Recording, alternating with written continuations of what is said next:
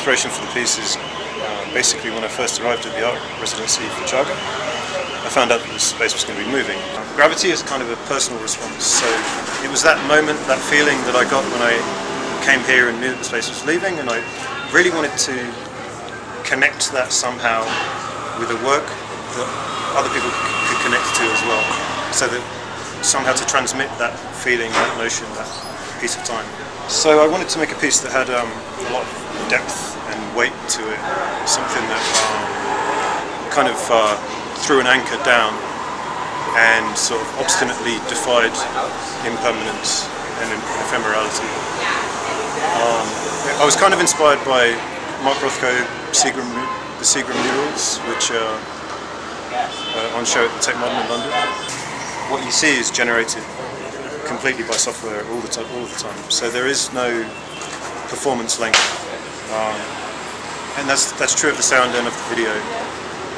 So I set a lot of the boundaries, and I'm very much the author of the piece, but the computer is like an executor. I give it the variables, tell it what I'd like it to do, tell it which movements are okay and which ones aren't, and then within the boundaries I give it, it makes its own decisions. You can map where the projector is going to be, and in that way control where the light is going to flow. The reason I do that is because what I'm really interested in doing is painting only the panels with light.